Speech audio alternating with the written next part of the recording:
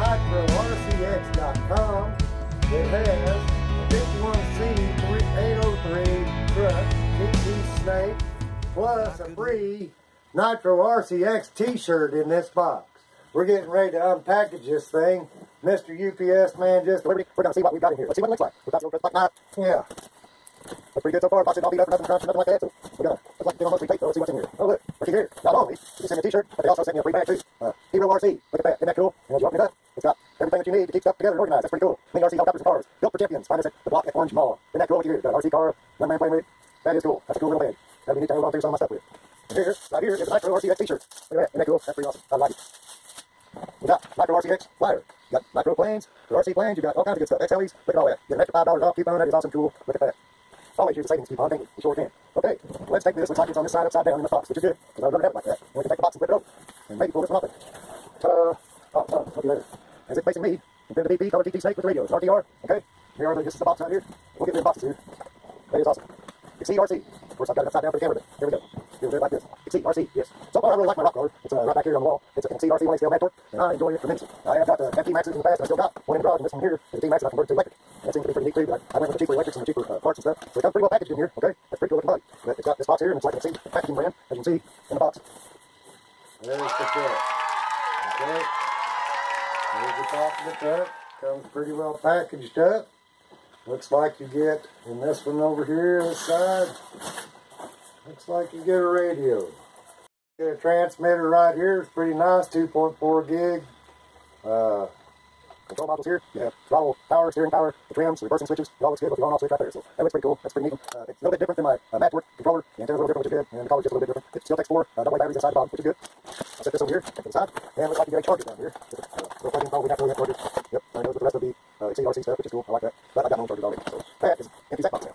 Okay, and of course you get your manual. Looks like you get a carbon fiber decal of some sort, along with some kind of a, I don't know for sure what that is.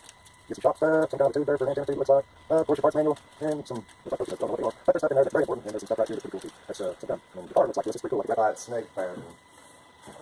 Now we're going to get this car out of here. Okay, let's set it up. That's pretty good car. It's packaged up, like you see stuff in the lower packaged up, and that's pretty awesome. I'm glad that I've got some lights coming, and LEDs coming, to put on this car, so that's pretty cool. Here you got some Exceed RC stickers. Okay. Ah, let's take this thing apart. Looks like the wheels and tires are already on it. Put that over there, that battery's already in it. Of course it's not plugged in. Well, we'll get rid of this box.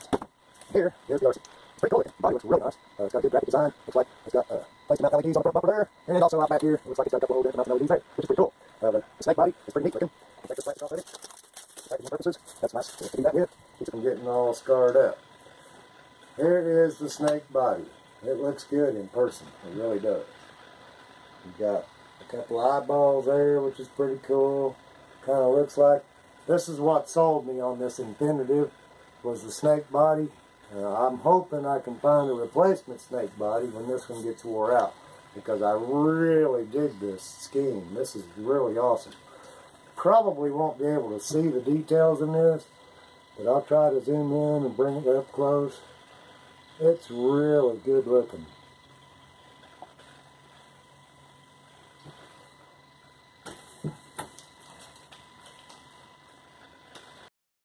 Now that you've seen all that, these tires look pretty neat. They look like they grip pretty good just about every kind of surface that you'd need. Now, the thing that I've noticed is these things are stiff, and they do have air holes in them to make them, okay? You can kind of hear that, maybe. It does have the 4 shocks.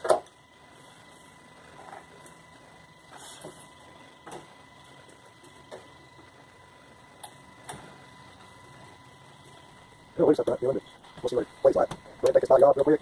I always like to keep a little magnet handy just to throw the body clips on things so they don't get lost. These are kind of pre-bent body clips. You got a little bit of arch in them so that you can grab hold of them for old things like mine. Alright. Man, that is cool body. It's really neat. I like that. So that's what's on me on this particular one. Looks like you got a nice, it gives you the description of the main gear and everything in here. That's your main gear. You got drive shaft ribbon, and kind of a aluminum brace through here with the drive shaft. The drive shaft is there. Kind of like a purple-blue color, along with the shock absorbers are purple-blue color. They feel pretty stiff, but maybe it'll go alright. I don't know. We'll have to check the shock and see what comes in. This here's your antenna. Of course, your antenna tube is in yonder. So you can always put the antenna tube in it. If you want to, we can bring it up through the body somewhere, but I don't think I will. I think what I might do is keep the antenna inside the body. I like to do that if I can. It makes it cleaner. Now let's see what kind of batteries in here. The specs call for a battery that's 1800, and that's what's in it is 1800. I've got an XCRC 3000 battery, and I've got a couple Red Jet Racing 3800, and I've got a couple of batteries that go right in this here. So come with a little phone battery right there for the battery. We're going back to plate right here. Battery rests against. Of course, the battery itself, we've got a couple board like this that comes on, and it body pins in place. Got the VSC, and I'm trying to find the on-off switch for it. It's over here beside the motor. So there's your on-off switch for the VSC. Alright, that should work for now. So I've got plenty of elements left in the receiver to power up my lights. When the lights come, it's supposed to be tomorrow, and I'll just put those in. I think that'll work. I'm going to put them in the bumper and leave them on the chassis. I thought about putting them in the body. You have to look at the body. I really don't have any place to put it. I can punch a hole here, punch a hole there, but I'm thinking about leaving them on the chassis. And what I'll do here is in the bumper, I will put me a couple of holes there and there, and put me a couple of holes down here in this rough part. And because I've got 6 of them coming, I've got 2 white ones and I've got 2 blue ones. And I want those up front on it. And I've got 2 red ones, and I'll fit those back here on the bumper. So I'll just put me a hole. Now this bumper is spring loaded. That's pretty cool. Got a spring right there. Spring right there. It feels pretty stiff. I don't know if you can see this moving or not, but the bumper does have springs in it. Pretty cool. Spring loaded bumper front and rear. So it's pretty neat. It's kind of stiff. Not good.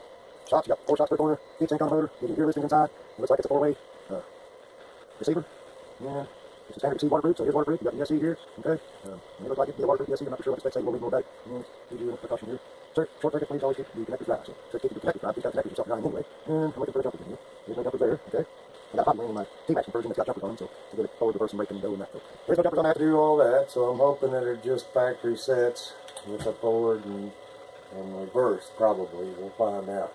Anyways, I'm going to put my hex fly battery in this thing, throw some batteries in the transmitter, and we're going to power it up here in just a second. We got our hex fly battery mounted in here, and we're going to power up the car. Here's the beep. See the lights are flashing. That's good to me. Now we're going to power this remote up. Ah, and it tells me it found the remote. We'll lift this thing up. Do what it does. Don't think it has programmed braking to it. Okay, all right. Yeah, it's running a little like that. Not about it. Oh yeah. Definitely does some forward and reverse. Now it's steering. Yep. Very good. Might have a brake on it then. Very good. We're gonna. Seems to work okay in the front room. It steers right, steers left, goes forward, brakes and reverses. Okay. Thank you at NitroRCX.com for the great deal. Thank you, UPS man, for delivering, and I am happy. Y'all, thanks for watching, and have a great day.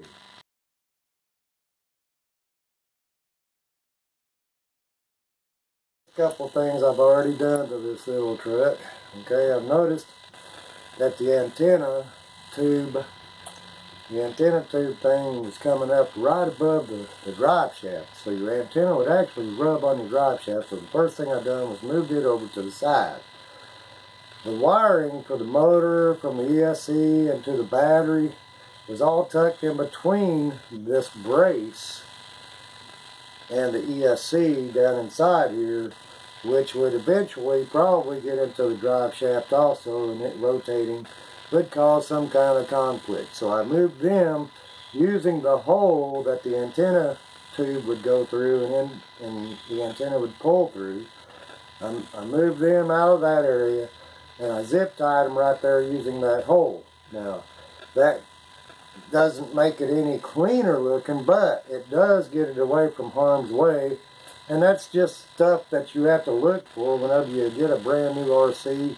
You just want to look at those things and make sure that everything looks clearance for your liking. That's for my liking. Now other people probably just go ahead and do it the way it had it from the factory, and that's fine.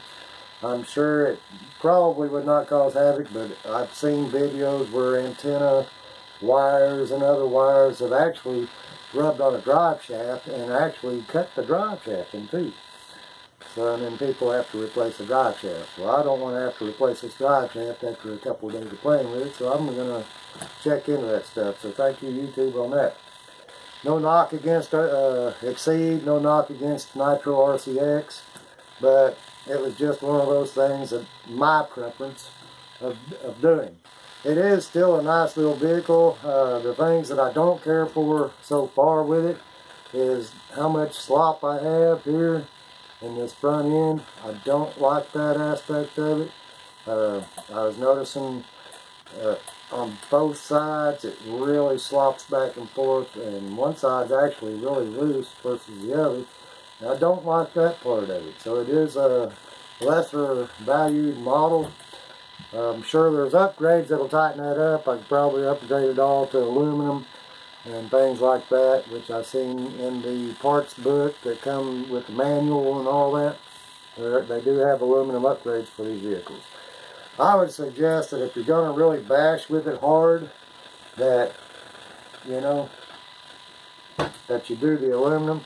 This here is just more or less just a backyard basher. I'm not going to really take it and run it too hard. I'll probably do a few ramps with it, a few jumps with it, play with it in the backyard and up and down the rock ledge and stuff like that I got. And it'll work.